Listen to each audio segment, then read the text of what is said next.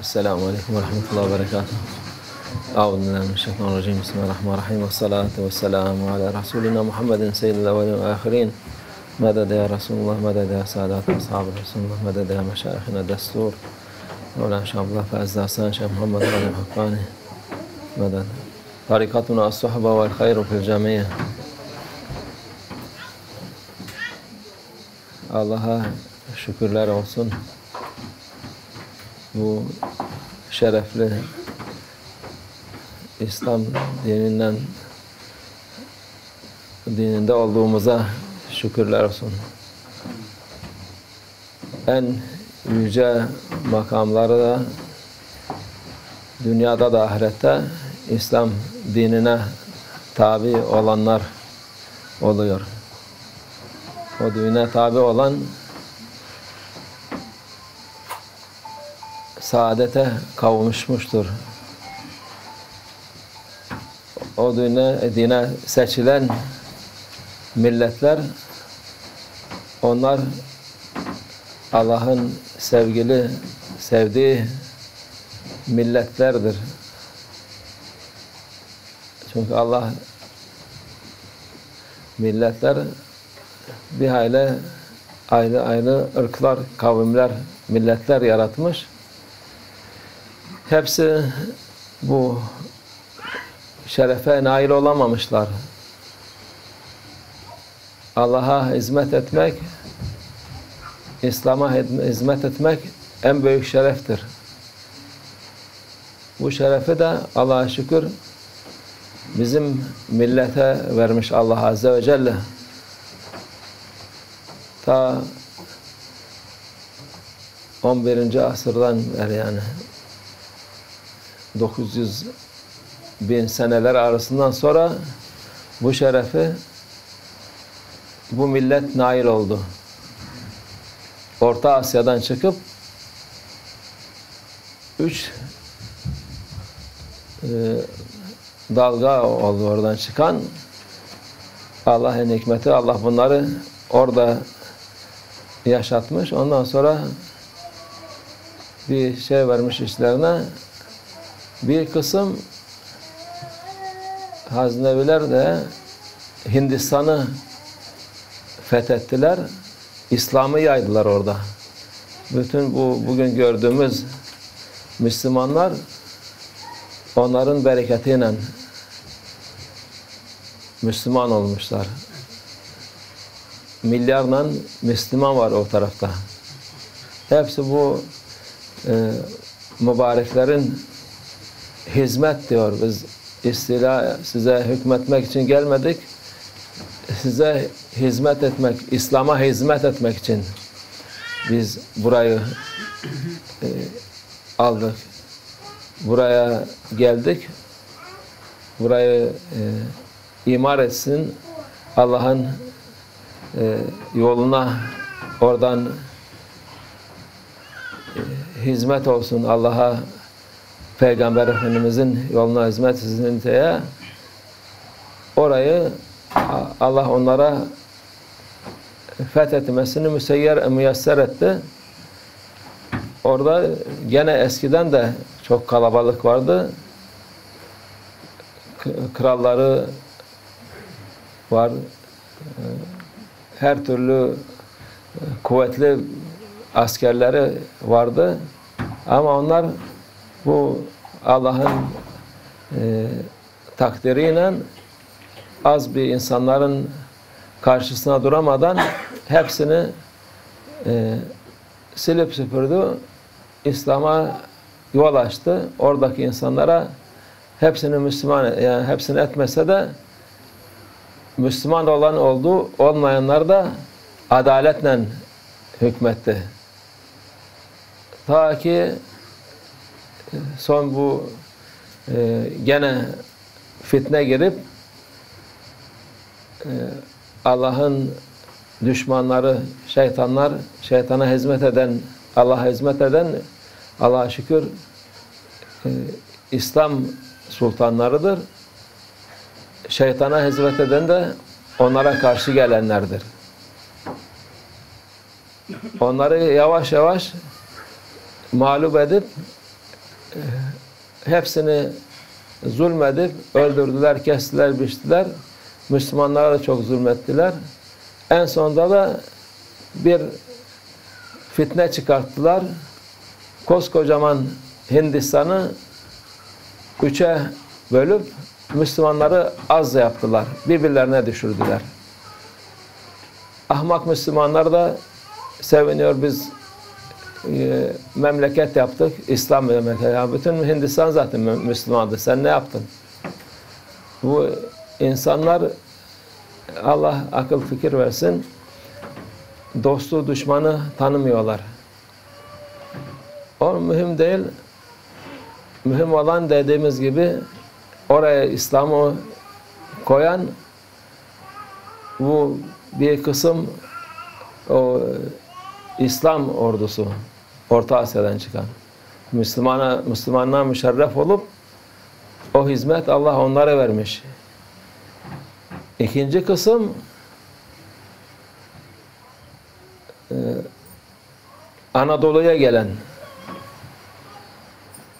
gelen kısım Sultan Muhammed Alparslan Hazretlerinin komutasında 40.000 askerden 200.000'lik askeri, Bizans askerini yenip Anadolu'yu fethetti.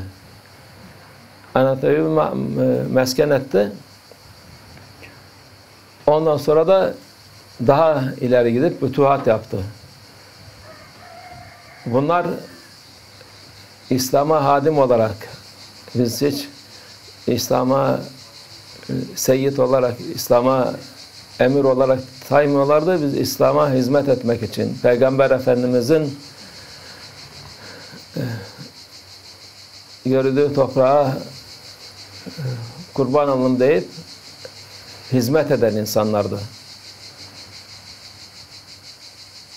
Onlarca Haçlı seferi olup onları oradan çıkarıp atmaya uğraştılar Anadolu'dan.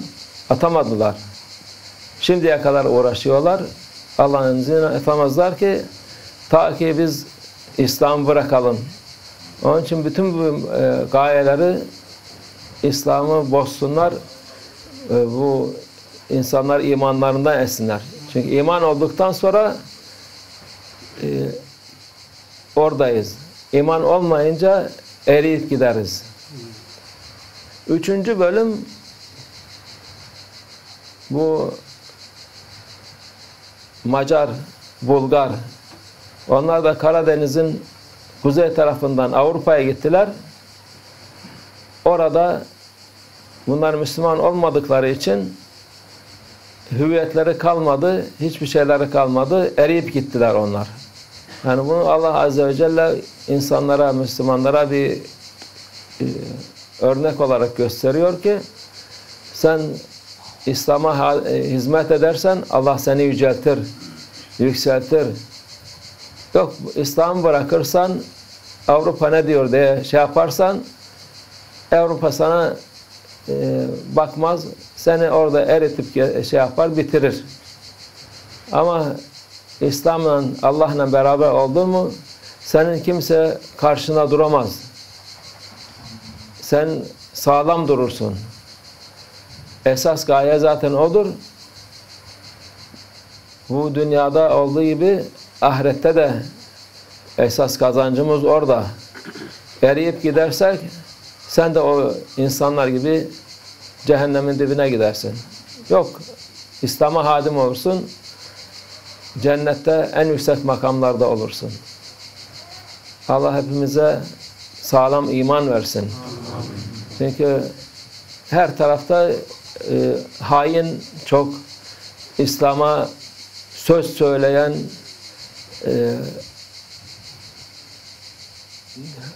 edepsiz, arsız insanlar çok. Onlar ağızlarını o mübarek ismi koyacak, yıkamaları lazım ki ağızları zaten necaset dolu, pislik dolu. Onların ağızlarına yakışmaz. Yani kendi hallerine baksınlar, ondan sonra hüküm versinler. İslam'la şerefleniyoruz. Bizim milletimiz 1000 senedir, 1000 seneden fazladır İslam'a hizmet ediyor. Bölmek isteyenlere bölünüp de kendilerini daha iyi olacak zanneden insanlar yanılmıştır. Onları sırf yem gibi kullanırlar. Bittiği vakit şeytanın dediği gibi ben karışmam, sen ne yaptın, senden aklın var, neyse benim peşimden geldin diyecek. Ama birlik olup İslam'la beraber olan insan daima dünyada da kazanır, ahirette de kazanır. Bu insanları kandırmaya şeytan birebirdir. Ama Allah Azze ve Celle Kur'an'da onu söylüyor, nasıl kandırıp sonunda cehenneme girince beni buraya attın, sen ne benim peşimden düşmeseydin diyor. O kadar. Ne yapacağım? Hiç ne yapacaksın? Hiçbir şey yapılacak bir şey yok. Son pişmanlık fayda etmez. Onun için dikkat edin. Kafire kanmayın. Küfre kanmayın. Fasığa kanmayın. Allah'ın yolunda olmayan insanlara kanmayın. Doğru yolda olun. Allah'la beraber olun. Allah'ın düşmanı olmayın. Şeytanla beraber olmayın. Allah muhafaza etsin. Alhamdulillah, we are thanking Allah again for make us Muslim. Alhamdulillah also for His generous and His mercy for our nation to make them servant for Islam. Not sultan for Islam. All they are saying, we are servant for Islam. Because in Quran, Allah Azza wa Jalla is saying, if you are not serving and ruling good for Islam, Allah will change you and send people, He loves them and they love Him. Alhamdulillah, this nation, they are serving, they are giving everything for Islam, they are giving the most precious thing. They are sacrifice themselves to spread Islam, to prevent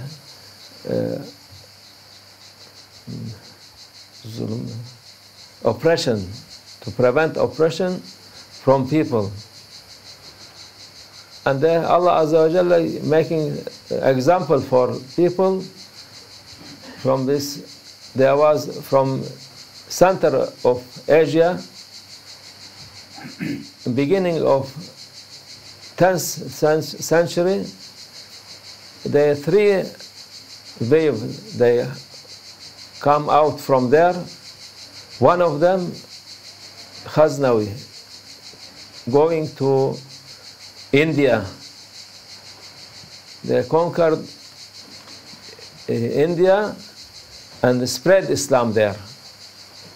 There was not so many people, small group with Sultan, and they went with brave.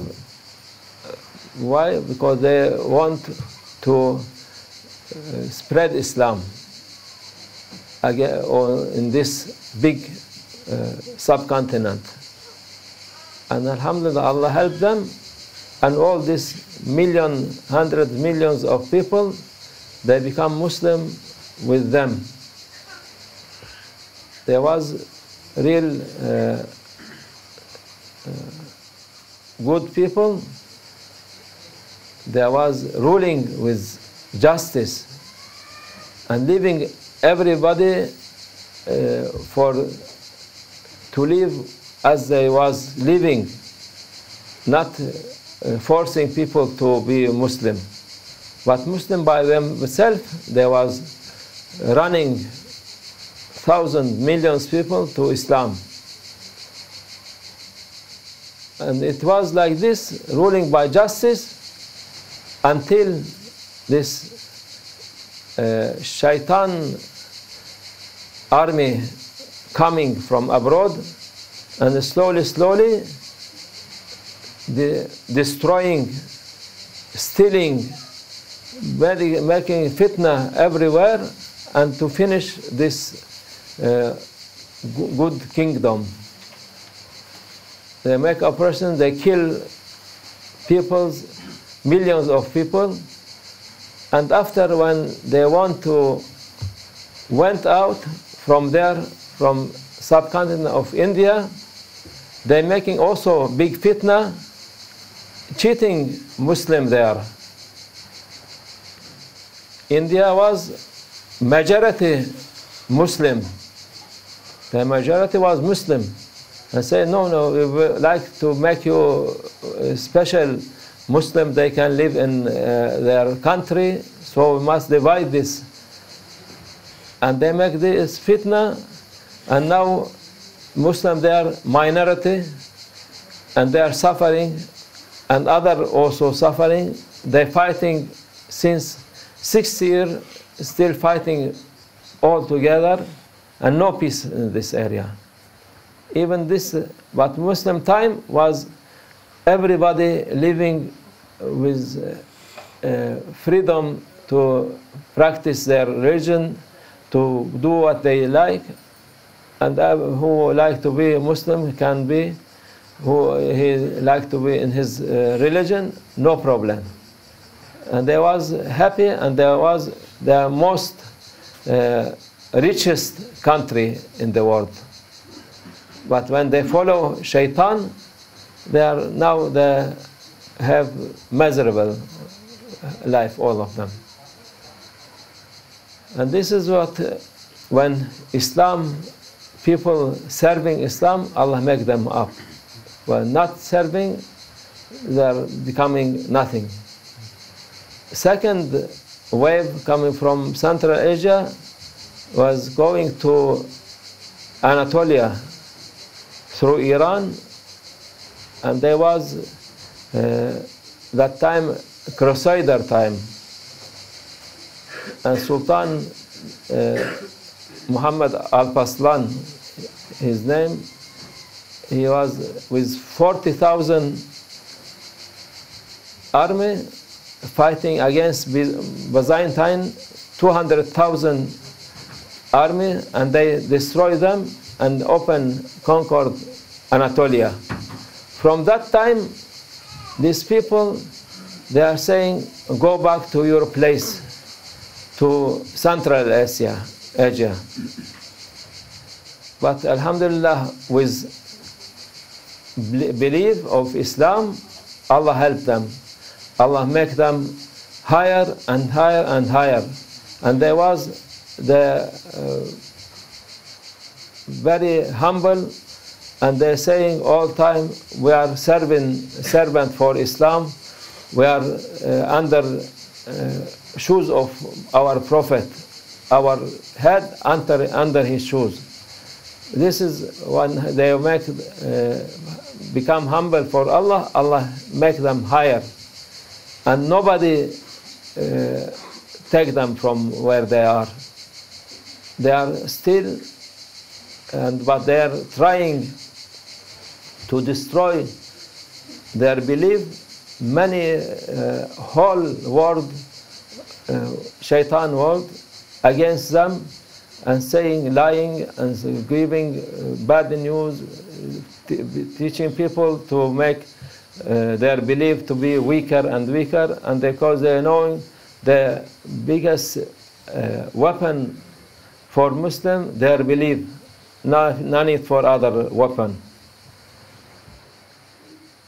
And the third one, who come from Central Asia, they was going through north of Black Sea, going to Europe, to Hungary, Bulgaria, and other place. All this also was nation from Turk, but they cannot, because they are not Muslim, they melt and they are nothing now. Nobody care for them, no value for them. But who with Islam, whole coming higher and higher. In dunya like this, in akhirah it will be more higher.